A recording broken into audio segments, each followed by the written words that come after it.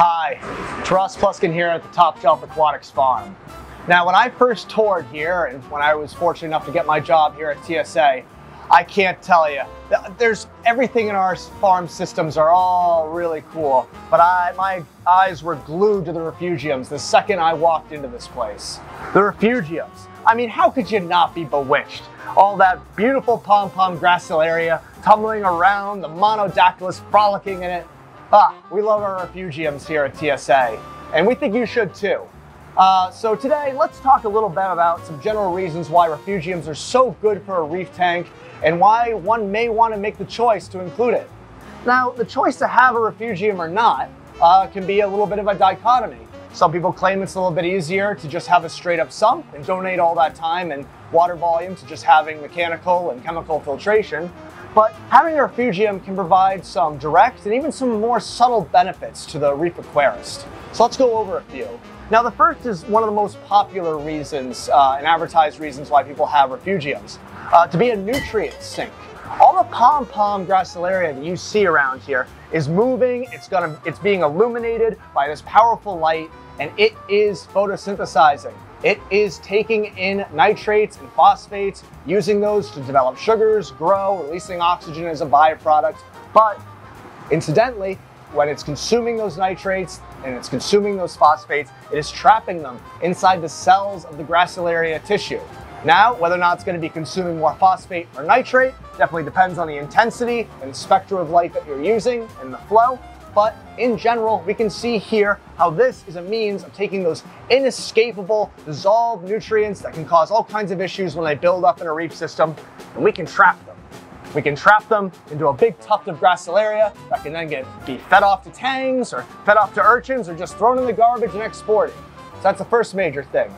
The second major consideration is the inverse of this. We see that we have a bunch of monos swimming around in this tank. One of the issues that we have because of our extremely high levels of coral production here at the TSA farm is that we run the risk of stripping out our nutrients. We run the risk of actually depleting nitrate and phosphate to levels that are near undetectable. And if we do that, well, that throws our whole operation in askew.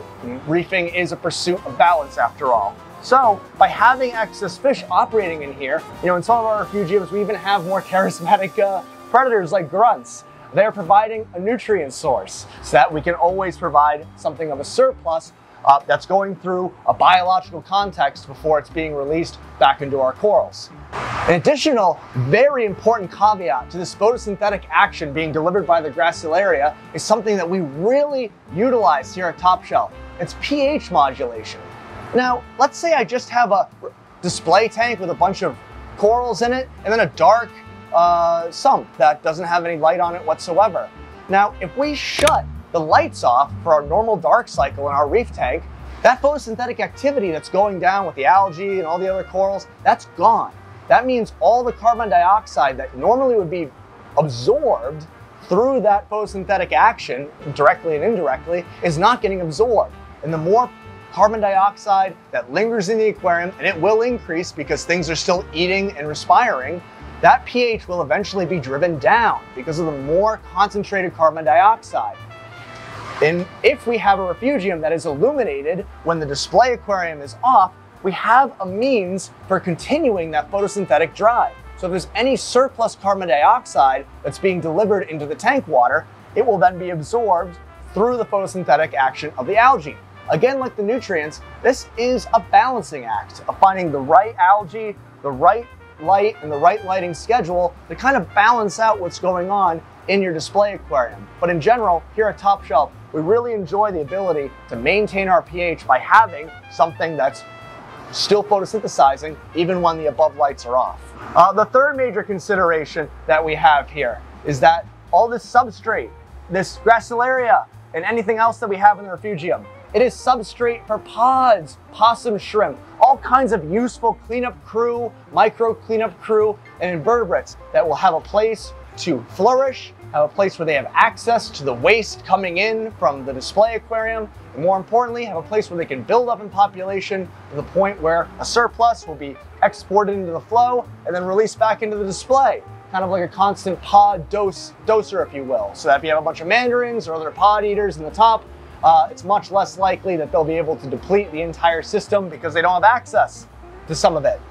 Something else that should be considered is a little bit of that. Same sentiment in a way. If you have a refugium, you may choose to hide it underneath a cabinet, or you may not. Maybe you have it on the side of the aquarium. Maybe you even have a clear or doorless cabinet where the refugium acts as a secondary display tank. Is there a fish that you really wanted to keep, but it just won't work in your reef tank because you have a bunch of mean, nasty damsels or an aggressive predatory grouper? Why not try it in the refugium if the water quality permits? Do you have a bunch of cleanup crew that you really want to put into the tank so you can have something to scrape at some algae, but you just can't have it in the display for any reason? Well, throw it in the refugium. Are you having some issues with some corals? Let's say all your SPS is loving it, but maybe you have LPS or even some soft corals that are just not loving life. There's not enough nutrients and sludge. Oh, I'm starving. Throw it in the refugium. A refugium can act as a wonderful secondary display that can house all kinds of useful secondary organisms, but can also be a wonderful home for another organism that shares the water quality of the two systems, but still independent. So in conclusion, these are a few reasons why we love refugiums here at Top Shelf.